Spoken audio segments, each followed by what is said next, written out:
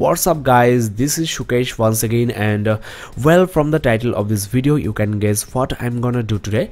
I just unboxed this iPhone 6s Plus yesterday and I want to do a bend test badly. The previous year's iPhone 6 Plus was a disaster, and this year Apple did turn that around. Instead of using consumer grade 6000 series aluminum, they used 7000 series aluminum, which is sturdier and mainly used in aerospace. This new structure can take more or less 100 pounds of weight, and I still don't suggest you to keep this in your back pocket and sit on it. Well, there are a few disadvantages of this new alloy as well. First of all, it's pricier, around 4 or 5 times pricier than the 6000 series alloy. Mainly because of this, the launch price of this iPhone 6s Plus is around 9500 more than its predecessor. The iPhone 6s model also got a price hike of 8500 rupees. I should also mention here the iPhone 5s and the iPhone 6 had the same launch price. Another demerit of the new alloy is it increases the likelihood of corrosion.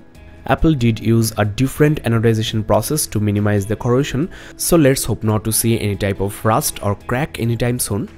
Now let's get started with the bend test, and it's not humanly possible to put 100 pounds worth of pressure with hands unless I am the mountain.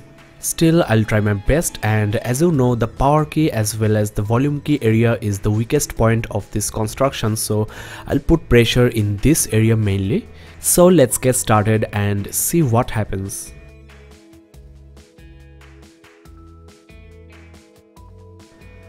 Well, I did hear some cracking sound, so that's not good. The metal is not definitely bending, but I did panic a little bit because of the sound. There is definitely no trace of bending in the power and also in the volume rocker area. There might be some microscopic changes, but that's totally negligible. Well, I don't know whether you can see or not, but the phone is actually slightly bending. It's not permanent, but still the phone is slightly bending, and the construction is actually flexible, I'll say.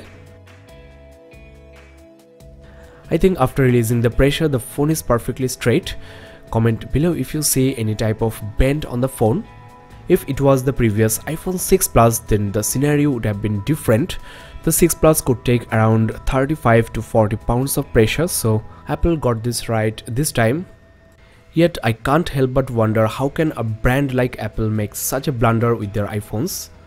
I personally restrained myself from getting the iPhone 6 Plus previous year.